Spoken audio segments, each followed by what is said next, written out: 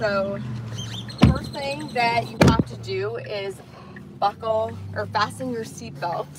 And I'm also joined right now with Dan from What's Inside channel. The cameraman. I am hired help today, and it's been a blast. It's been fun. So once our seatbelts are on, we can go ahead and hit start ride. You can also initiate it from the app as well. You have the same option.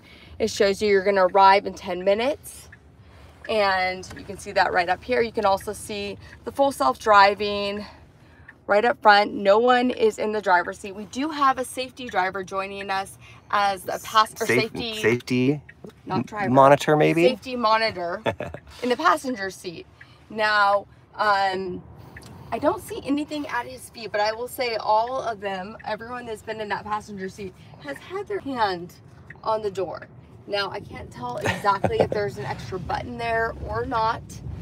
They also do not talk to us. Every time we try to ask them questions, they say they're just here for our safety. So it's hard to kind of, you know, find out too many details, but I have noticed that the hand is right on the door like that. As far as his controls, you can see up front, it says pull over, stop in lane, and support. So he does have those buttons on that center screen for all of those. We just had somebody that commented, like, why don't they move the seats all the way forward? I get it on this side where we have the safety monitor. I'm pretty tall. I've got a little bit of room. Yesterday I was in the car and there was somebody that wasn't, there was a lot taller in the front and I barely had any leg room. This is a Model Y. But that's true on this side right here with no driver. I'm surprised that it doesn't have more room. Yeah. Good comment. Very good comment. And you know, you think about this versus Cybercab. Now this is Robotaxi, which is the service and could be any vehicle, right? It could be any vehicle as a service. So any Tesla that's out there with full self-driving could be a Robotaxi. And that's kind of what we're showing here today, where Cybercab might not even have, like, eventually you'd wouldn't really need to worry about a driver's seat because it would just be essentially be a passenger seat, right? And you don't need a steering wheel because that's not the intent of Cybercab, which is the dedicated vehicle that would be used for this service. So there's a difference between Robotaxi and Cybercab. One comment is, do you have full control of the climate during the ride? You do. So let's kind of go over this. So right here, you can control all of your climate. Also, if you're a Tesla owner, it syncs with your preferences automatically, which is really nice when you get inside. You also have, you know, if you want to control the music or listen to a podcast or something, you can do that. You can play some games in here. There's some different games you can like go through. You can kind of see what we have options of right here. You can also watch some YouTube, Hulu, Netflix and chill, or maybe wait till this guy's out of the car for that one. And wait till you have your husband. Yes, exactly. So, you know, there's like options in here for all of this stuff. Is this your regular, you listen to Las Manitas? Is that your favorite? I don't know why that just came It's your profile, so yeah. I have no clue. I don't know. But we also have the options you might see to pull over as well. Somebody just said, try pull over. We have not pushed the pull over button. We have not pulled that. I vetoed it yesterday and Kim wanted to do it. I wanted to try it. But I imagine it does just kind of pull over. Like if you freak out or something. And then you can even call for support yourself if you wanted to. And you have all those controls right here. Very comfortable because, you know, it's a Model Y. It's very comfortable riding. But you can see it does a really good job. The first time you get in here, oh, look, that could be another one right there. I'm not exactly sure. There's another Model Y coming. It might be a regular Model Y. Yeah, it was just a regular one, yeah. But earlier we saw it stop for a cat. We saw, you know, it go through some tough intersections, and it drives very human-like. Like that's the whole goal of it with the cameras and the AI, is to teach it to drive like a human. We've also taken several Waymo rides to kind of compare it. And what's unique about Waymo here in Austin is that you actually order an Uber, and then Waymo comes up as an option when you order your Uber. But sometimes Waymo drops you off, and it drops you off. Like, we had one where it dropped us off actually 10 minutes, a 10-minute walk from where we were trying to go. And it didn't give us like any kind of warning of that. With this, one of the rides that I was thinking about choosing, it told me ahead of time that I would have a 2 to 3 minute walk to get to where I needed to go. So it was nice to know that ahead of time and then make that choice if this is what you wanted to do. And again, this is just the first week that it's opened up to a select few, and we are in a geo-fenced area in South Austin right now. We don't have access to highways or freeways to be able to try it on that. It says, how many rides are you able to do? As many as you want, all week, as many as you want. So yeah, we've did it all day. But as far as there's only 20 people though, so yeah. It is very limited number of people that were approved to do this. You were one of them. I am your +1, and you could take even subscribers if they were in town and they wanted to go with. If anyone was in town, I could have them come with me. I thought it was only going to be just like 1+1, and you know, we'd have to go through something, but honestly, as you get in here, it looks like it could have been anyone. You do pay though. It's $4.20 to take a ride, which is kind of funny. So I'm paying for every ride I take. I personally pay for that ride. And then what's funny is that when you get out of the vehicle, you have the option to rate it. There's like 5 different lightning bolts, and so you can give it essentially a 5-star, 5 lightning bolt rating. And then it has an option to tip. And if you go to tip, it's kind of funny, it says just kidding, because obviously there's no one driving, there's no one to tip, other than maybe this guy. This guy might want that tip, I don't know. But it's kind of a funny little, it has a sense of humor, you might say. But you can see right now, we're in a little bit of traffic.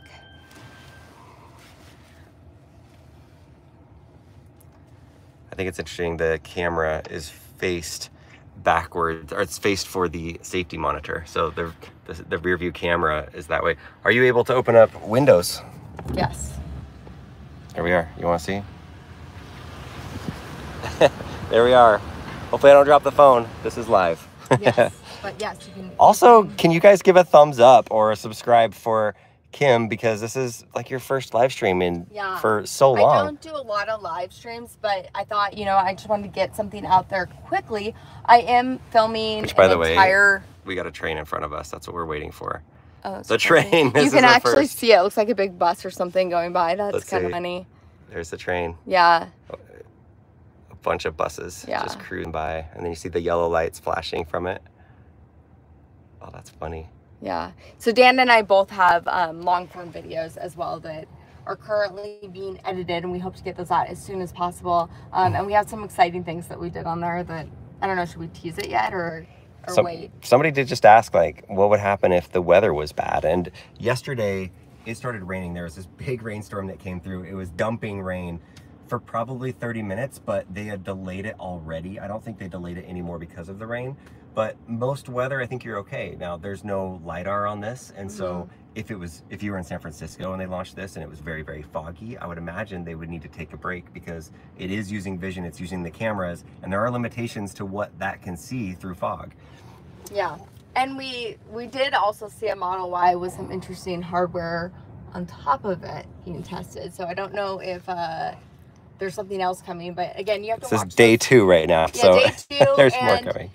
I don't want to say too much because we have a lot of it in our long form videos, so definitely make sure that you guys are following along, because we're both posting a lot of stuff that kind of happened. And to answer that question, I did drive in the evening last night, and there was like a really strong sun glare, and it did kind of cause something. So make sure you watch that video. It's coming very soon. I hope to get it out to you.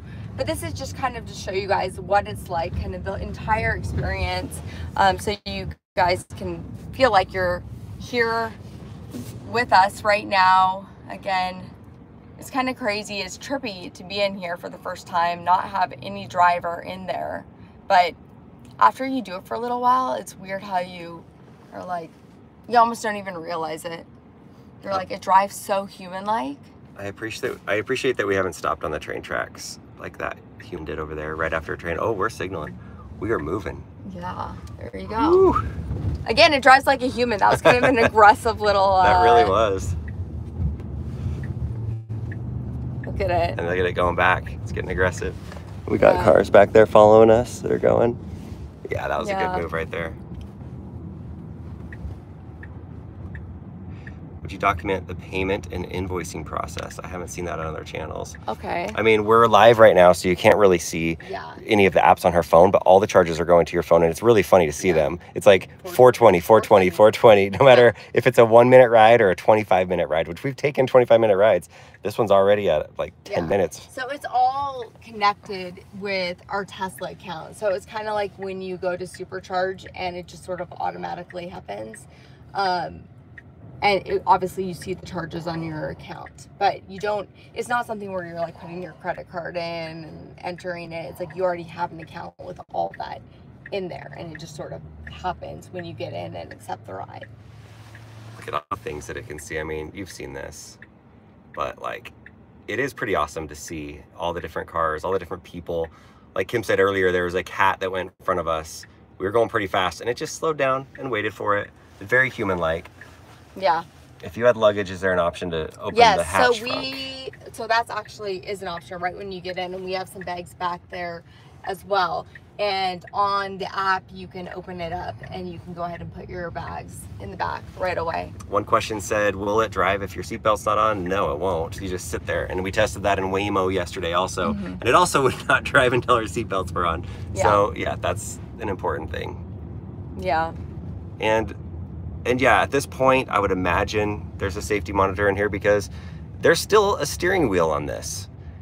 If there was no steering wheel, or if it was steer-by-wire, maybe it would make more sense that somebody could take over the car. I think it's smart that they are being overly cautious when it comes to this rollout, because if there was an incident, that could be really bad.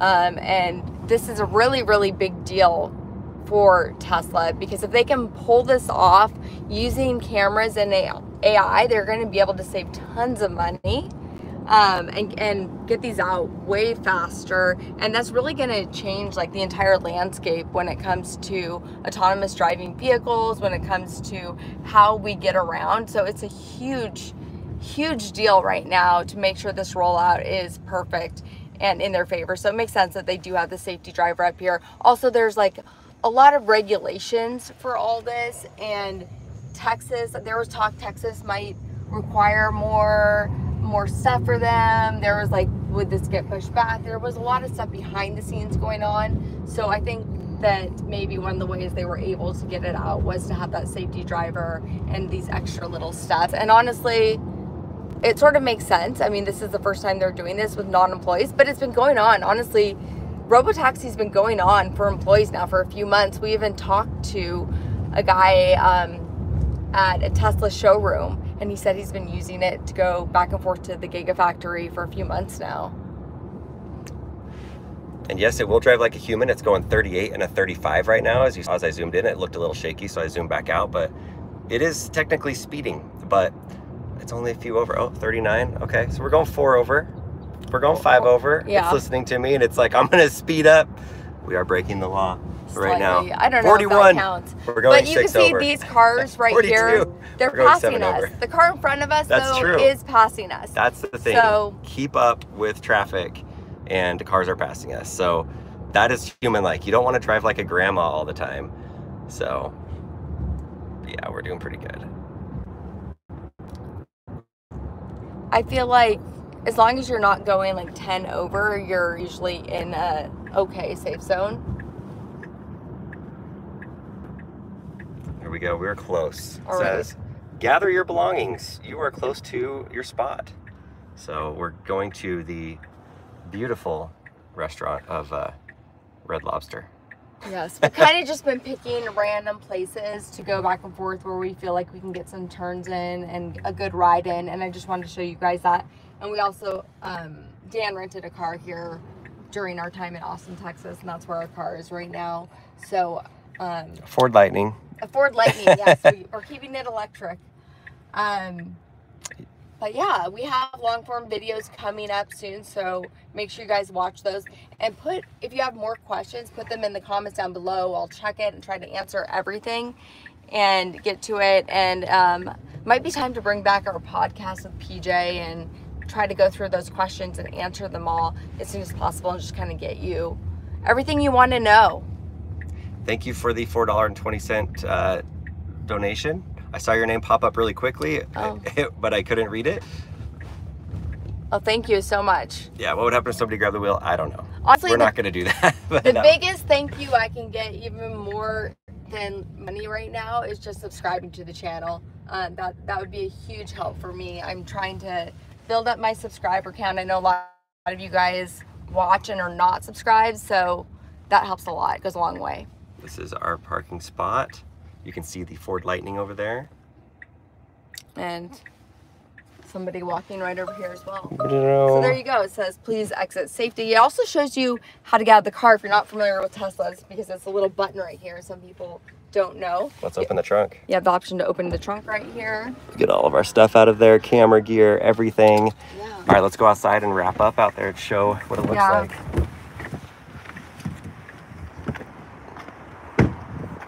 All right. So that's it. After this ride, again, we're filming on my phone right now. You can't see it. I have the option to rate the drive. I have the option to tip or not tip. It's kind of a joke, but you can see Robotaxi right here.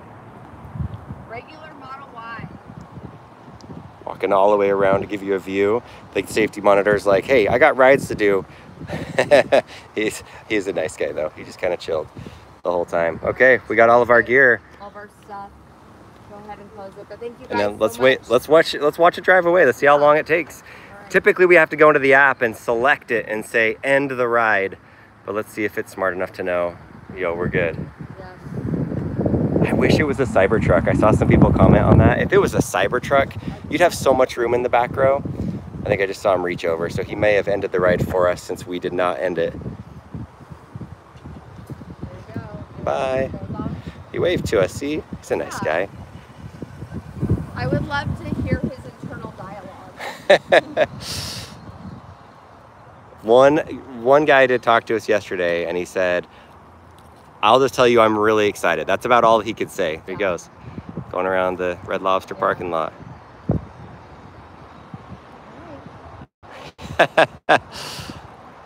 So I guess that's pretty much it. So definitely leave a comment. Let us know if you have more questions, and I'll try to get all that answered